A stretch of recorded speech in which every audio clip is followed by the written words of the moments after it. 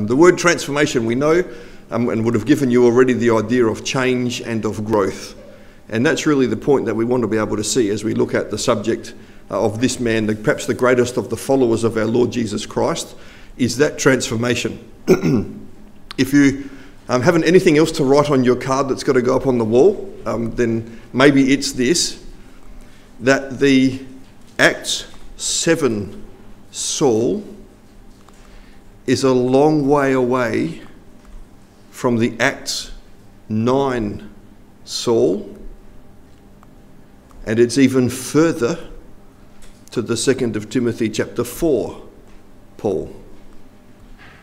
And what we hope to see, brothers and sisters, over the 5 studies that we are going to have a look at over this period, and there's their subjects up on the title, up on the screen, is to understand the distance and the difference between what Saul was when we are first introduced to him here in Acts chapter 7, what he was able to become, and how that happened.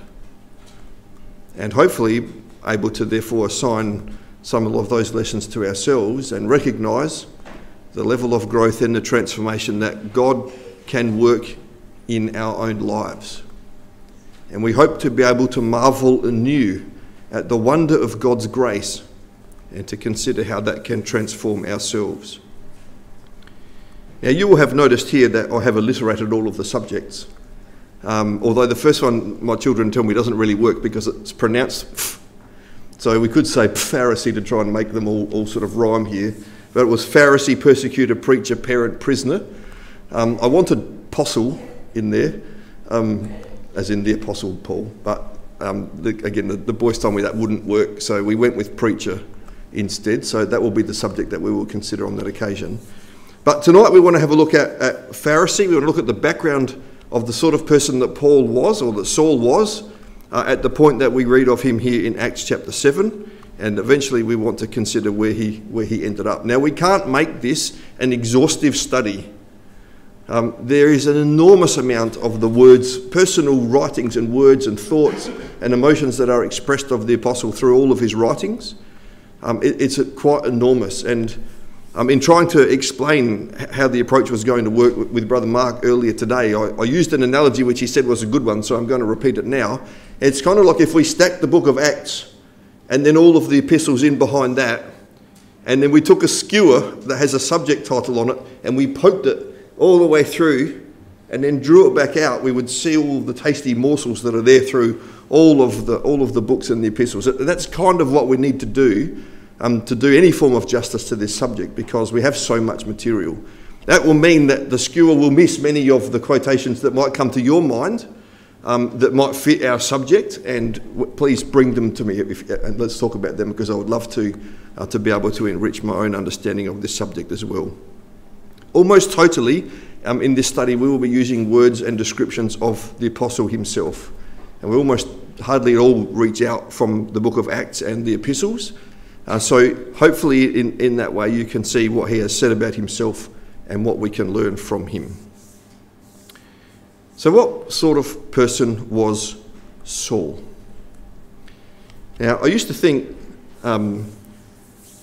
perhaps it was a Sunday school view, and maybe you've had some of this view too yourself, that Saul was basically a decent sort of person following God, but in a misguided fashion. That what God needed to do, and we see this in the Damascus Road conversion, was to get hold of a man who was facing in the wrong direction and just turn him in the way that he needed to go. He was already wound up, and just set him off in the right path. I don't think that anymore. To work out a person's character, their motivation, what we'd like to do, particularly for the apostle or for Saul tonight, is to have a look at what we learn of his character and what we see of his actions, to try to work out what he actually was and what he started out to be, and try to understand their motives. Now, I've got a bit of a diagram here on the screen which hopefully is going to help us think about this, is that we can look at the actions of an individual person and we can look at the impact that those actions will have on others and that are around them. But that doesn't necessarily tell us all that we need to know because those actions are generally as a result of character. But the character of an individual is itself informed by a motivator, a motivation, a worldview, and the same is the case here. So in this model, we just want to have a look at and understand the motivation and the character that led to the actions and that had the impact of Saul in the first instance. And what we're going to do in the next probably 20 minutes is we're going to go skip through almost all of the writings of Paul. They're all going to be words that you're all 100% familiar with, but perhaps by stacking them solidly back to back and seeing them all that way, we might form for ourselves an enriched picture of what the apostle was like. And we're going to do that by looking at pieces of character and actions that we see. And in this exercise, you need to be quick with your Bible fingers because we're going to be going very quickly through around about 17 scriptures. All right, so everybody ready? You need to... Was it only my school that did finger exercises during assemblies? Did anybody else? It was? No one, anyone else did that? Okay, well, if you weren't, then just practice your finger exercises because we've got to get ready to kick off. And we're going to start here in Acts chapter 8. We will come back to chapter 7 just at the end of this little sequence because we want to see some of the actions and impact that are come out there. But let's just start in Acts chapter 8 and verse 3. And we're going to go through multiple scriptures and pick out one or two key words that we can see from the actions or the descriptions of the apostle and give it a character statement. And what is the character that underpins that particular action? So Acts chapter 8 and verse 3, after the death of Stephen, as for Saul, he made havoc of the ecclesia, entering into every house and hailing men and women, committed them to prison. If I was going to put one word to describe what we learned there about the Apostle Paul's character that might have driven the actions that we just read there in chapter 8 and verse 3, it would be the word remorseless. Every single house. You say they've got the Gregory's UBD or the Greggies or the UBD out and did it on a map to make sure that he didn't miss anybody. He remorselessly went into every single house and got out any that had relationship with the Lord Jesus Christ. So let's go to the next one. Acts chapter 9 and verse 1 and 2. Saul, yet breathing out threatenings and slaughter against the disciples of the Lord, went unto the high priest and desired of him letters to Damascus, to the synagogues, that if he found any of this way, whether they were men or women, he might bring them bound unto Jerusalem. Now Saul was probably well known in the city of Jerusalem, having been perhaps the chief of the students of Gamaliel of that place. But you didn't just waltz into the office of the high priest and demand letters of authority to go somewhere else and to have that authority to then bring people bound back to Jerusalem. You had to have a certain amount of influence. You had to go through the layers of the bureaucracy to be able to get to the high priest to have this kind of influence. And when we consider the subject of Paul as a persecutor tomorrow, or Saul as a persecutor tomorrow, we'll talk a little bit more about this. But what we're seeing here is we're seeing an aggressive man with his breathing out threatenings and slaughter, and a pushy person who wants to get into a space of influence to get the authority that he wants to take it off to Damascus. So we've got a few character words now: remorseless, aggressive, and pushy. When we come a little bit further in Acts chapter 9 to verse 13 and 14, we have here the words of Ananias, who describes what they understand about Saul. Ananias answered, Lord, I've heard by many of this man how much evil he has done to thy saints in Jerusalem. And here he hath authority from the chief priests to bind all that call on thy name. How did Ananias know about that? Well, no doubt Saul would have sent the messages ahead to the rulers of the synagogues in that place to say, I'm coming. And if you're the rulers of the synagogue, you don't want me to find you harbouring members of this way in your synagogue. And I've got these letters of authority, dear rulers of the synagogue, so be prepared for that.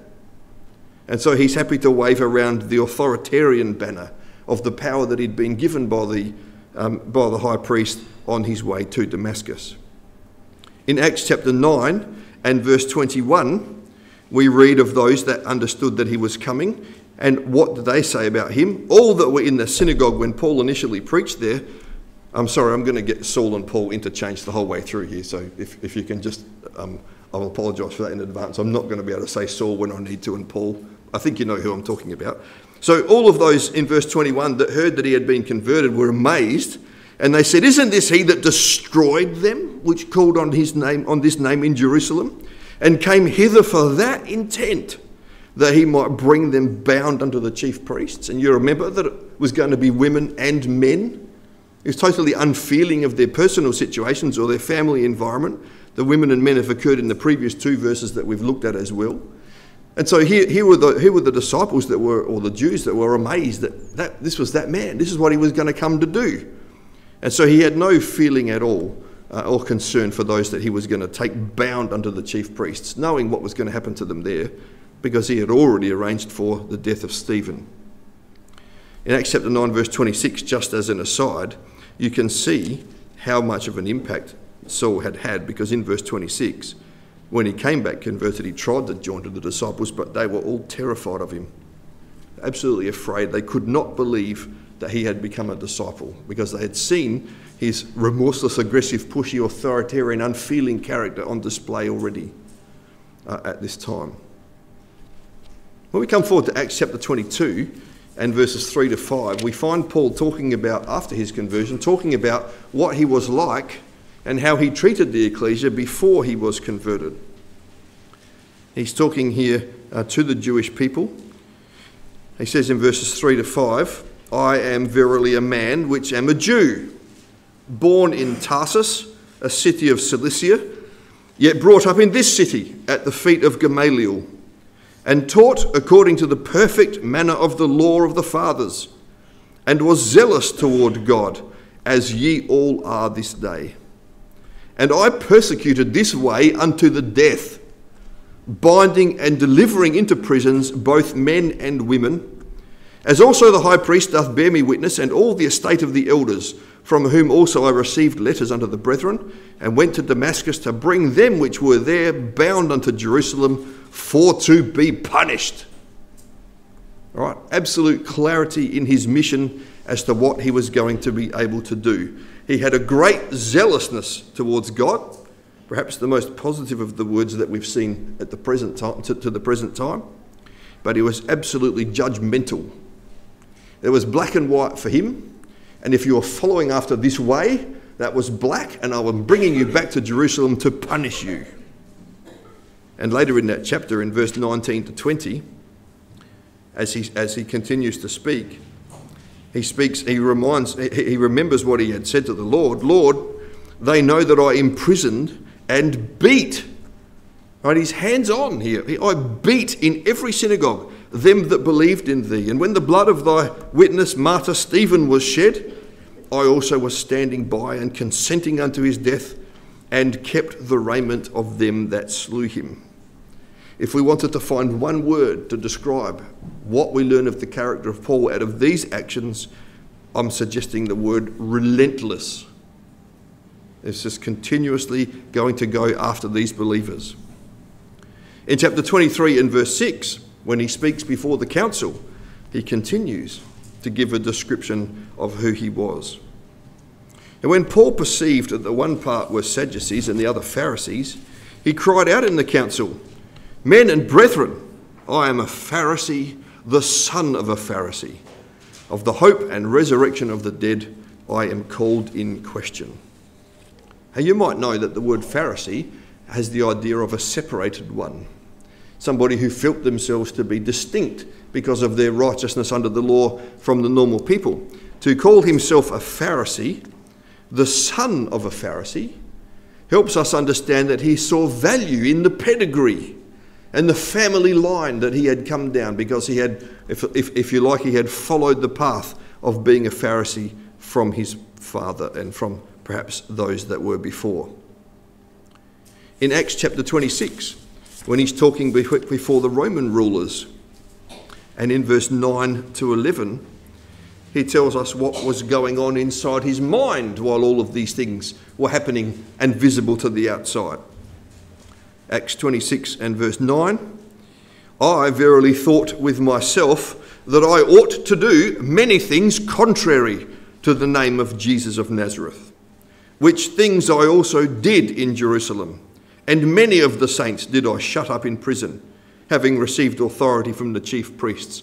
And when they were put to death, not just Stephen, when they were put to death, I gave my voice against them. And I punished them oft in every synagogue, and compelled them to blaspheme, and being exceedingly mad against them, I persecuted them even unto strange cities.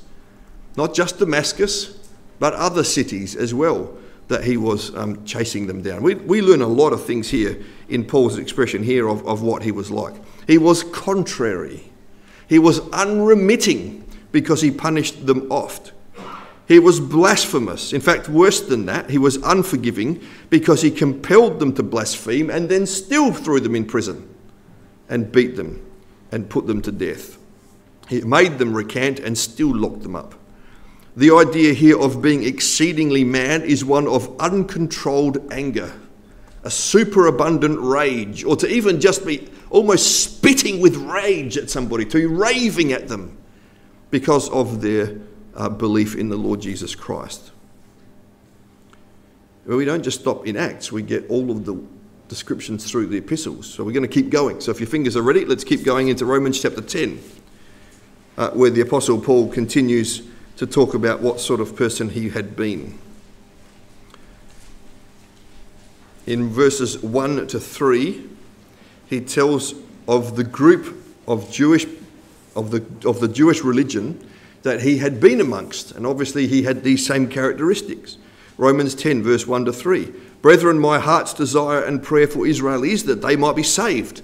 For I bear them record that they have a zeal of God, but not according to knowledge. For they, being ignorant of God's righteousness and going about to establish their own righteousness, have not submitted themselves unto the righteousness of God. And from this we can learn that Paul himself would have been in that class, and we can describe him as self-righteous. In 1 Corinthians 15 and verse 9, we learn some more. He says, I am the last that the Lord appeared to after his resurrection, and I am the least of the apostles. In fact, I'm not even feeling that I'm meet to be called an apostle, because I persecuted the ecclesia of God. It means to pursue them, as we've seen in Acts chapter 9, an unremitting chase after those that believed in the Lord. In the 2nd of Corinthians chapter 4 and verse 2, the Apostle Paul says, well, in verse 1, I have received this ministry to preach, and here's what the change was required of me. I had to renounce the hidden things of dishonesty, not walking in craftiness, no longer handling the word of God deceitfully, but instead manifesting the truth, commending ourselves to every man's conscience in the sight of God. The word for hidden here in another translation has underhanded. There was a means that was justified because of the ends. He was dishonest or crafty, as another translation has, and deceitfully handling the word of God.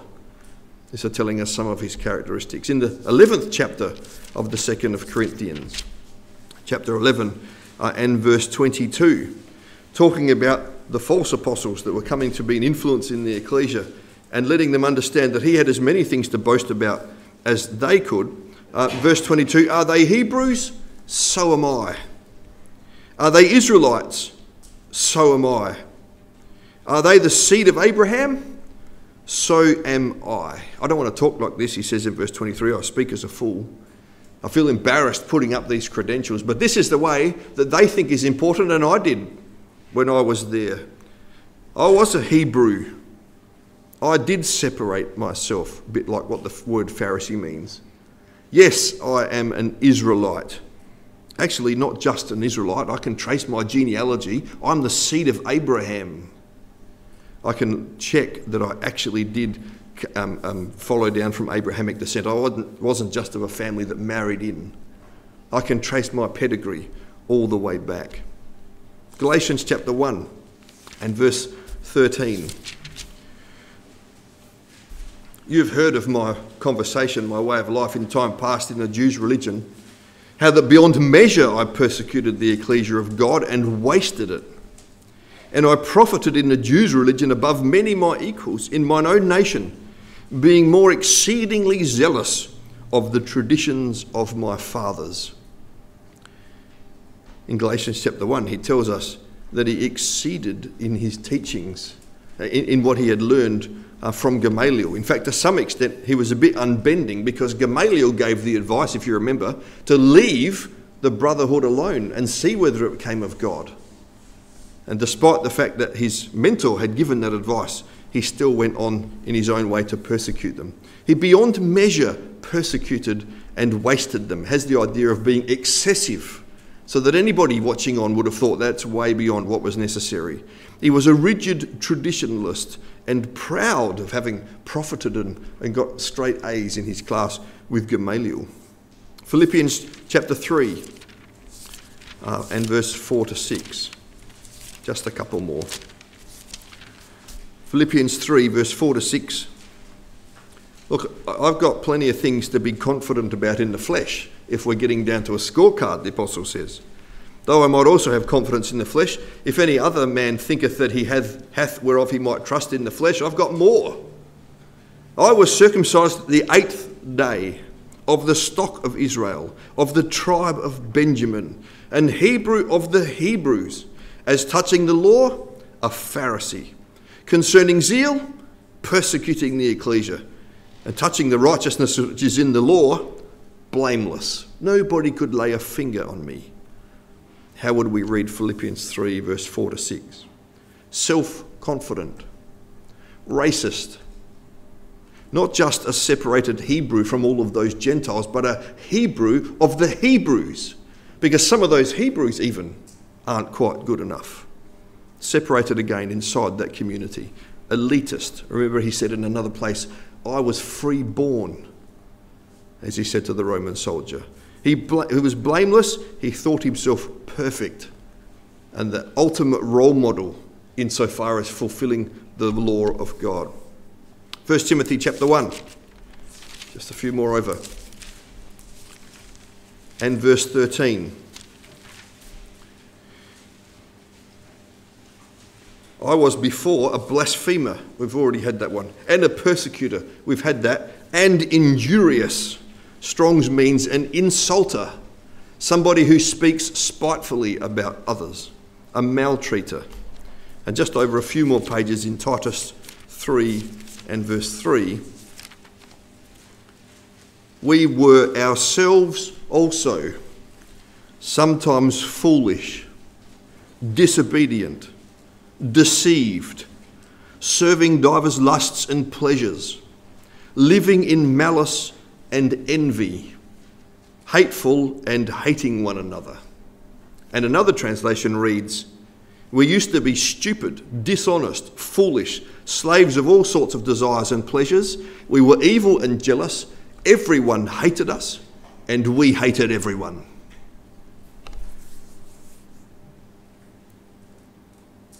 None of those words probably new to us. But by putting them all together like that, I hope we can see where the apostle was before he was an apostle and how he was back in Acts chapter 7. And let's just put all those words that we've summarised up on the screen so that we can see them in all their ugliness together. Remorseless, aggressive, pushy, authoritarian, unfeeling, zealous, judgmental, relentless, pedigreed, contrary, blasphemous, unforgiving, rage-filled, self-righteous, unremitting, underhanded, dishonest, crafty, deceitful, unbending, excessive, a rigid traditionalist, proud, self-confident, racist, elitist, perfect according to the law in his own opinion, spiteful, stupid, disobedient, foolish, a slave of all sorts of desires and pleasures, evil, jealous, everyone hated us, we hated everyone. That's the character from which we read of Acts chapter 7 and 8 and 9 and the persecution that the apostle brought into play. What motivated that character? What was the underlying thought pattern that made Saul and potentially many of the others Pharisees like this? Well, I'd like to propose that if we just drop back to Galatians, which we just flipped through a minute ago, that the apostle, in the repetition of a particular phrase, gives us the answer.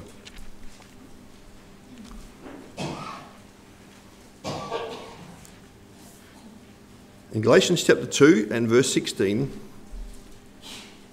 the apostle Paul says this. He's been informed now of the truth of the matter, but he reveals to us the thinking of his sect. Knowing now that a man is not justified by the works of the law, but by the faith of Jesus Christ. Even we have believed in Jesus Christ, that we might be justified by the faith of Christ, and not by the works of the law. Third time now, for by the works of the law shall no flesh be justified.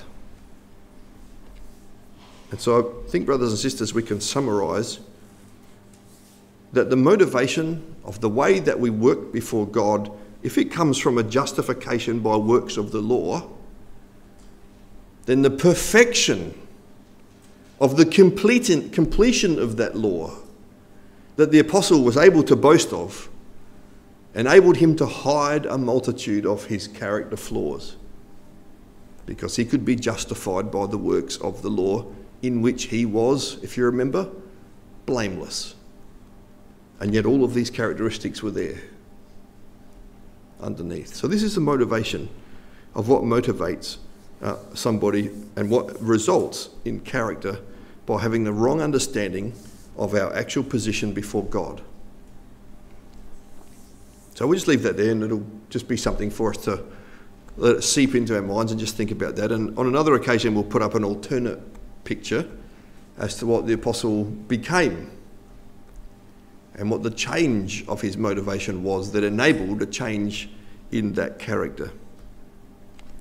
But character leads into the way that we live and the actions that we take. And tonight's study is around Saul as a Pharisee. So we should learn a little bit more about the Pharisees, and particularly what we learn in Scripture about them. There are 4 insightful stories in the Gospels that tell us a little bit about the Pharisees. We're just going to quickly go through those. You'll see them echoed again in the following 4 studies, because where the Apostle Paul got to was far removed from what we see about how Pharisees work. We won't look at this, but Acts 26 and verse 5, the Apostle Paul says that after the straightest sect of their religion, he lived a Pharisee. So it wasn't just that he had the label and the title, he lived a Pharisee. So let's see how the Pharisees lived and what we can learn from them. First of all, let's come back to Luke chapter 7 and verse 36 to 39.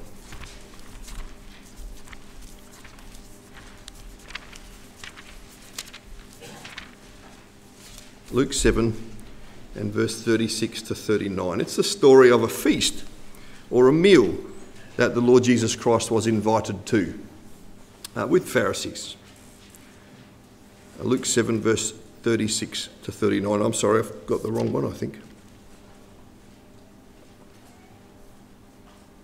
No, this is the one. One of the Pharisees desired him that he would eat with him. And he went into the Pharisee's house and sat down to meat.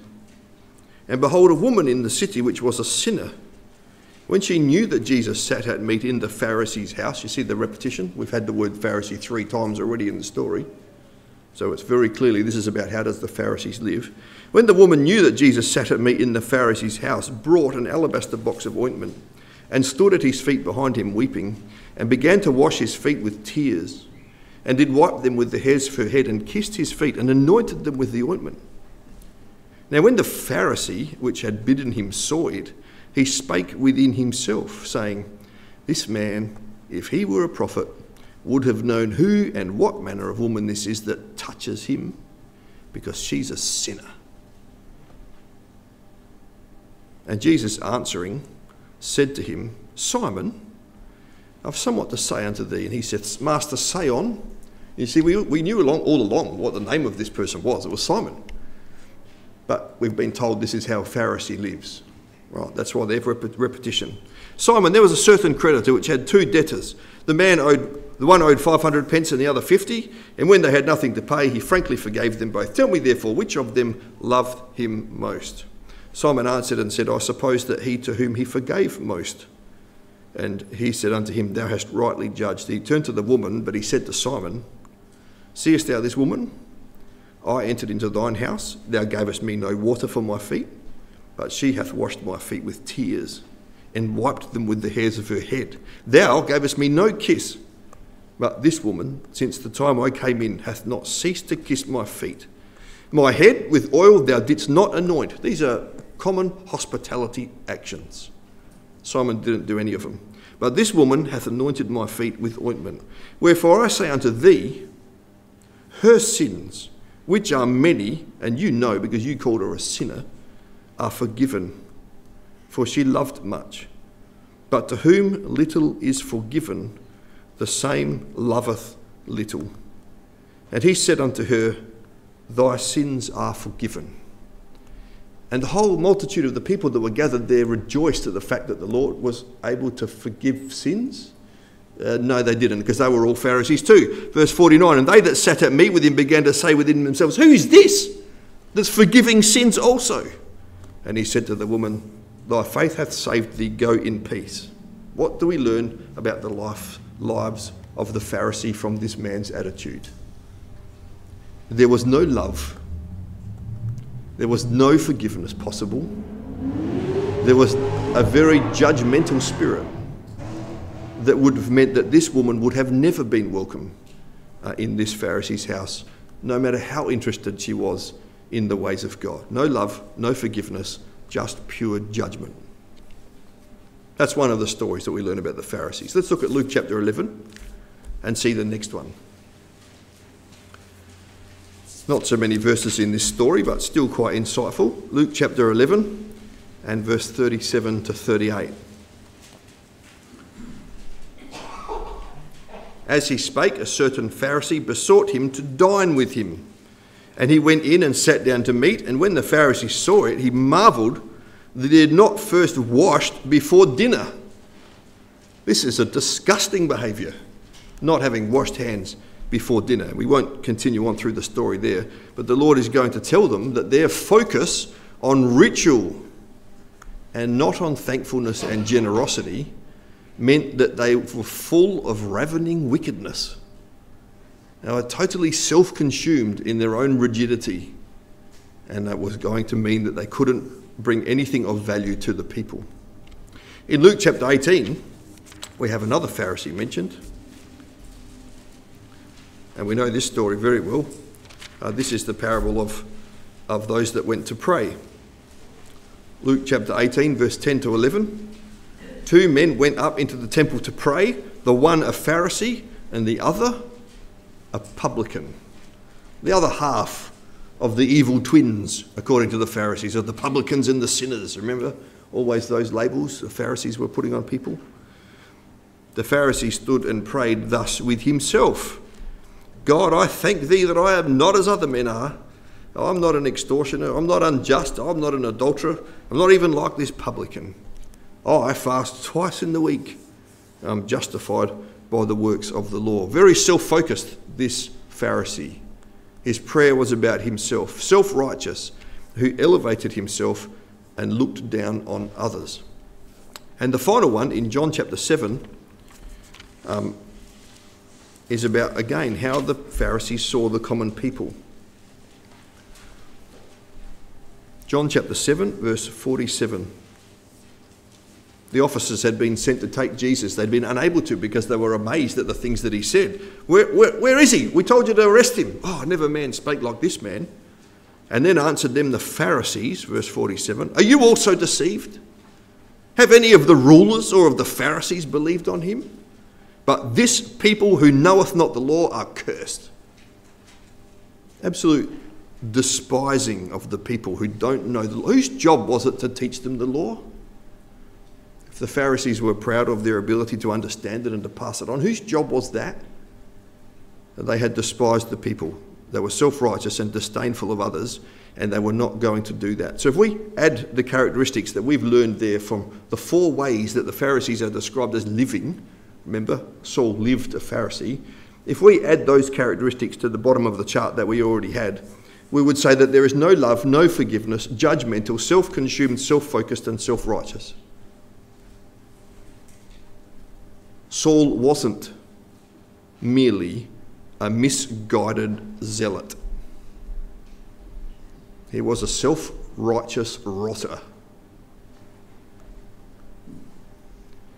And it took about 13 years for him to work on that character enough before he could be sent out as an apostle on any missionary journeys. After his conversion, 3 years he spent in Arabia. We like to think that he went down to Mount Sinai. That was a place where Moses was sent for 40 years to get his character in order before he could fulfill the work of God. That was a place that Elijah went to get a character alignment before he could go back and start to build up the 7,000 that had not yet bowed the knee to Baal. 3 years Saul was in Arabia, and then possibly 10 more back in Tarsus, working quietly with a local ecclesia that was in that place. Because a Damascus Road conversion is no more a character transplant than our own baptisms. And there's deliberate work that has to be done for us to identify all of the threads of the old man and to start to snip them off and cut the knots and pull them out painfully, as we all know, before that he can fulfill the work of God. So our first picture that we had on the screen showed the Pharisee a bit like this. For the purpose of understanding where Paul started from, let's change the picture. I think it's much more like that, was what the Apostle Paul was like. So that we can, and it's important for us to consider that because we need to understand the scale of the transformation that actually had to happen. It was enormous. The character leads into actions. Let's just go back to Acts chapter 6 and see where that character led. In fact, we don't need to turn it. I've got it on the screen. The Cilician synagogues, amongst whom counted their number the Apostle Paul, it says that they suborned men. They made deals with them to tell lies. There's no point polishing it. And they stirred up the people so that there would be a lot of energy. And they set up false witnesses that ended up leading to Stephen's downfall. And the witnesses, before picking up their stones, laid their clothes down at the feet of a young man whose name was Saul. And I think the scripture is telling us that the they in that first clause included Saul. He was up to his neck in the destruction of Stephen. In Acts chapter 7, which we had read, or the end of Acts chapter 7, we had read just a little while ago, have a look at verse 58. These people cast out Stephen from the city and stoned him. They laid their clothes down at Saul's feet. And then verse 1 of chapter 8, and Saul was consenting unto his death. And that kind of makes it sound like when they did the vote across the Sanhedrin, or if Saul was there as part of the witnesses, that he consented. When they said, all those in favour say aye, his voice was there amongst the ayes. But it's not really what the word consenting means. The only other time in Scripture that word occurs is at the end of Romans chapter 1, where after a big litany of the sins of the Gentiles, the Apostle Paul says, and not only that, not only are there all those people that complete these sins, there's another category of those that take pleasure in those that do them. That's exactly the same word here. Saul wasn't just consenting. He didn't just give his vote. He was taking pleasure in the fact that Stephen was being killed. This is the motivation and the character and the actions and the impact that Saul had before his conversion. How do you convert a man like that? Can you imagine this racist man saying that there's neither Jew nor Greek? This elitist man saying that there's not bond or free.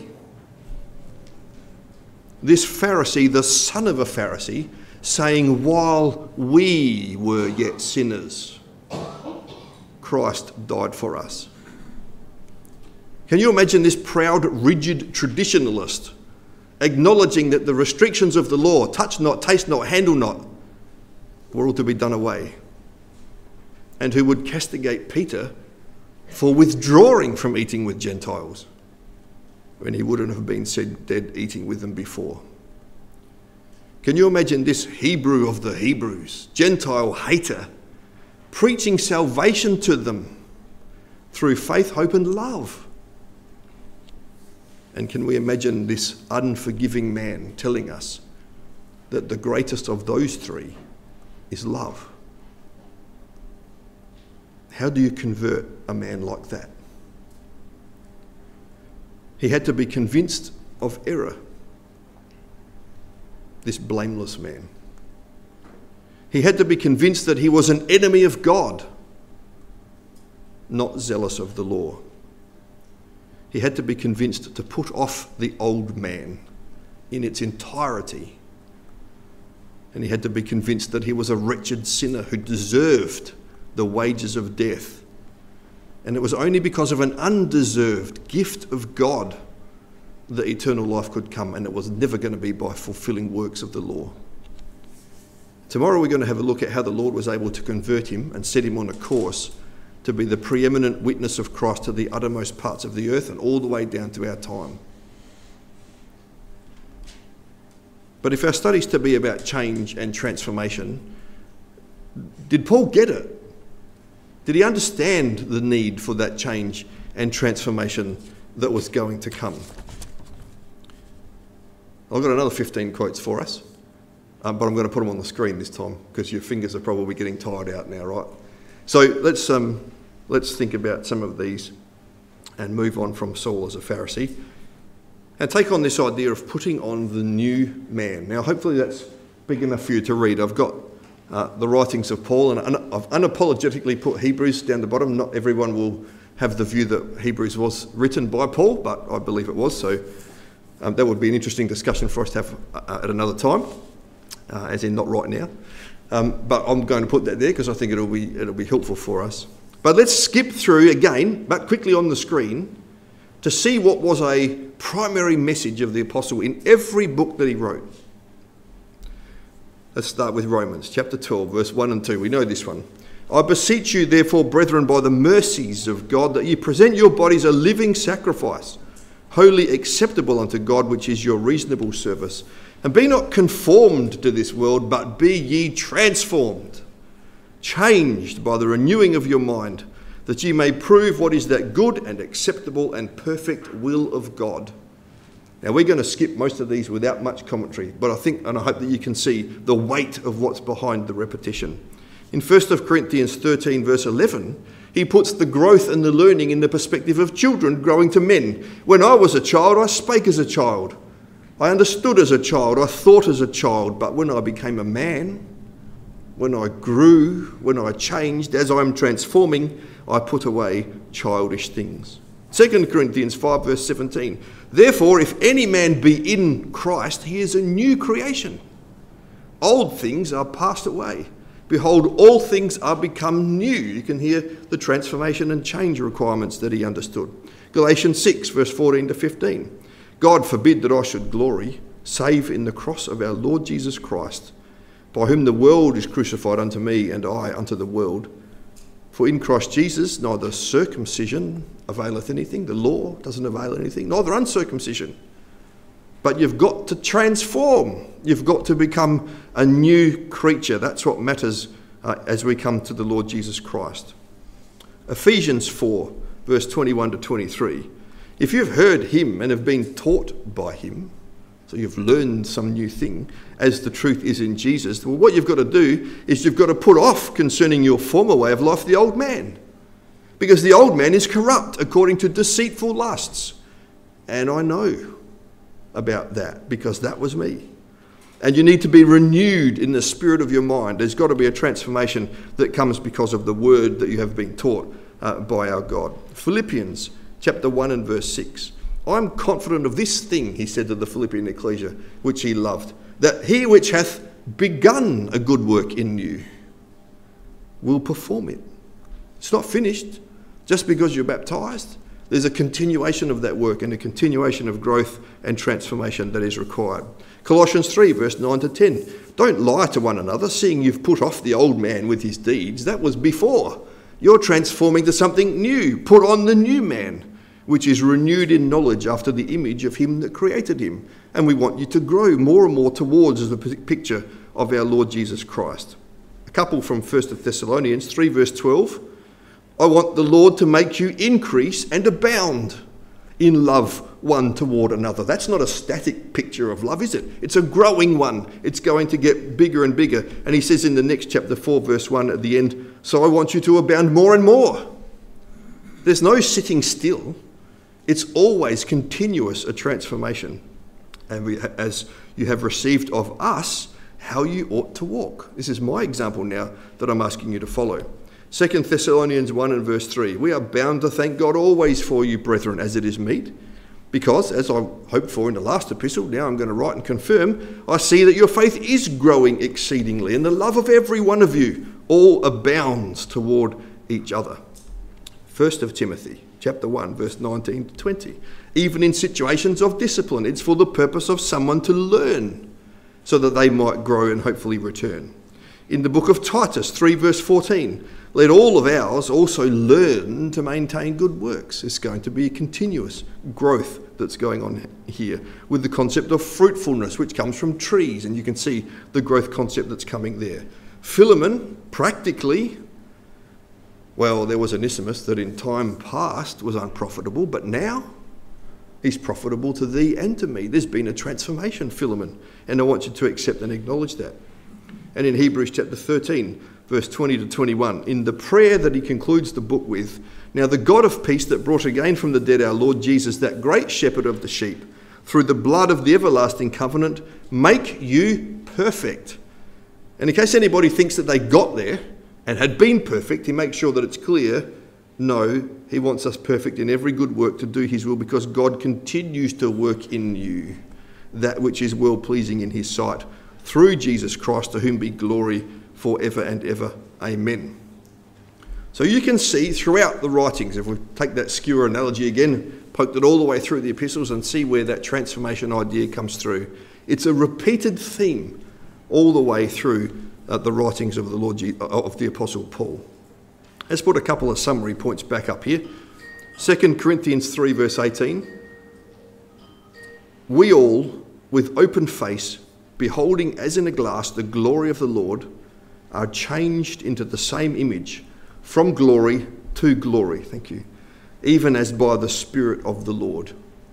We're changed. And it's an ever-increasing amount of our Lord Jesus Christ becoming evident in us, from glory to glory. It's growing all the time as we're influenced by the Spirit of the Lord. And that will eventually lead to our salvation in Philippians 3, because he's going to transform our vile body to be fashioned like his. A continuous character development is the story that the Apostle Paul is demonstrating for us here in that continuous transformation. Now, did anybody notice that I missed out one of the books of Paul? What, hand? Oh, nobody noticed. We missed out the 2 Timothy as we went through. It was deliberate, just in case you thought it was a mistake. We've left it to the end because I think there's another little point that we can raise in here. 2 Timothy 4 verse 11, we have a very personal story related to personal growth that the Lord Jesus Christ, that the Apostle Paul was related to. You see, not only do we have to change,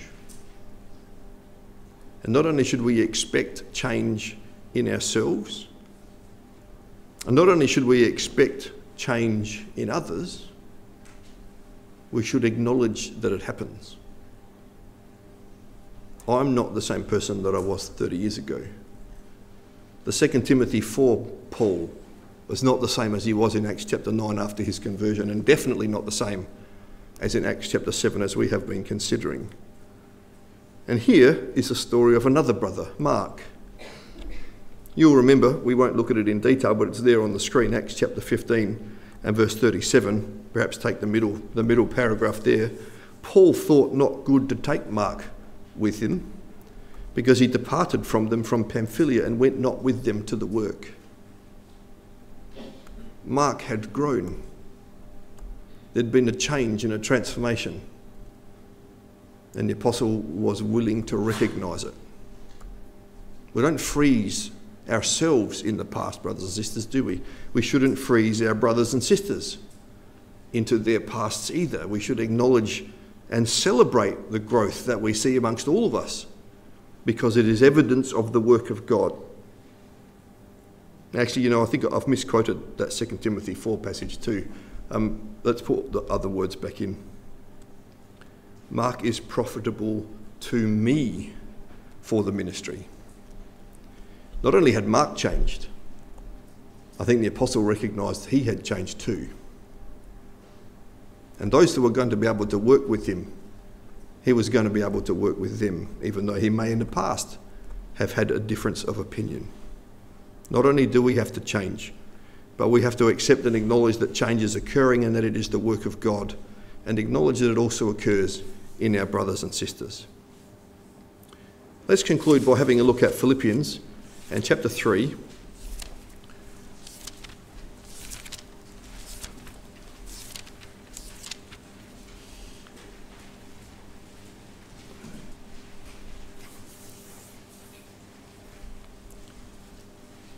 And from verse 7 to 9. We already read verse 4 to 6 and saw what Paul was like before. Now we know the end of the story because we've already read all of the epistles. Philippians chapter 3 verse 7. What things were gain to me in my old man state? Let's put him back up on the screen so we can remember what he was like. Those things that were gain to me, those I counted loss for Christ. Yea, doubtless, and I count all things but loss. Every part of the old man was a worthless waste compared to the excellency of the knowledge of Christ Jesus my Lord, for whom I have suffered the loss of all things, and I count them all dung, because I need to be a new man to win Christ, and I want to be found in him, not having mine own righteousness, which is of the law.